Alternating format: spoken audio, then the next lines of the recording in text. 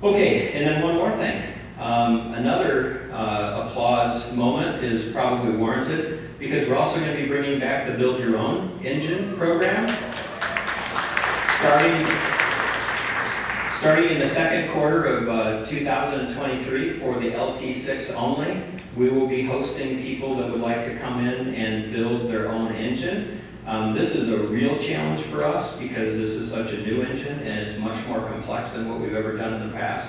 We've done some things that are going to be, I think, very much appreciated by those that come to build their engine. What you see here is, in this photograph, let me take one step back. In the past, we've had individuals that would come to build their engines.